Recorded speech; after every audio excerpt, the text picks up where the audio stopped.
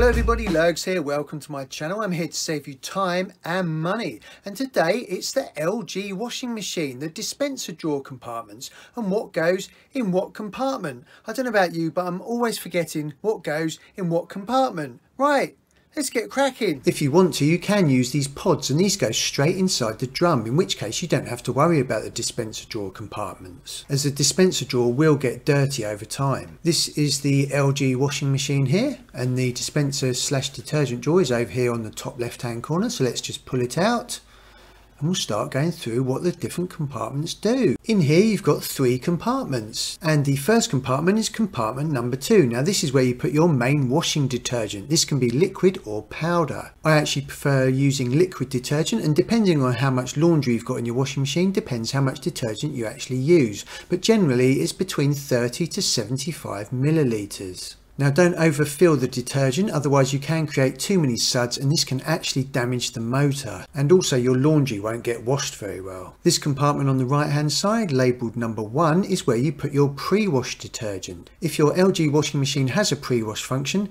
it uses this for any heavily stained clothes. So if you've lent your boxer shorts to Chewbacca, they might come back a bit soiled and you might want to use the pre-wash function.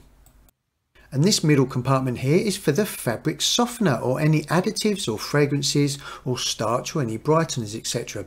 Now make sure you never ever go above the maximum level indicated on the level indicator, otherwise this can cause early dispensing of the fabric softener and it could stain your clothes. Now anything in this compartment will be automatically added during the last rinse cycle. Now it's important, if you do use the dispenser drawer, that you give it a good clean every couple of months. So just push down on this button here and remove the dispenser drawer. Then you can just put it in the sink with some hot soapy water and just give that a really good clean. Get rid of any mould or gunk. And also if you look inside the dispenser drawer area here, you can see how dirty and disgusting they get. So you definitely need to keep on top of this and give this a good clean. Now I find the easiest way to clean the dispenser drawer and the inside here is to take your partner's toothbrush. Lurgs, have you been using my toothbrush for cleaning the washing machine again? No. And just use that to give it a really good scrub.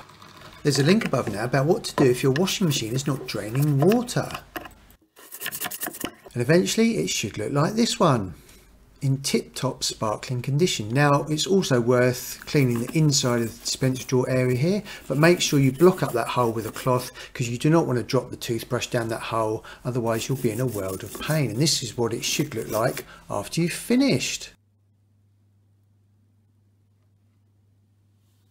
Then you can put the dispenser drawer back in.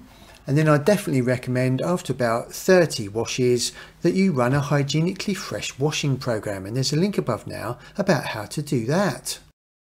And now it's time for a lovely cup of tea.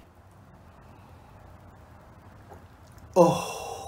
If you found that video useful, please subscribe by pressing this button down here so you don't miss more videos on how to save you time and money. There's also some other videos around the edges of the screen here. If any of those are useful to you, then you can select those now. Thank you for visiting my channel, everyone. I really appreciate it.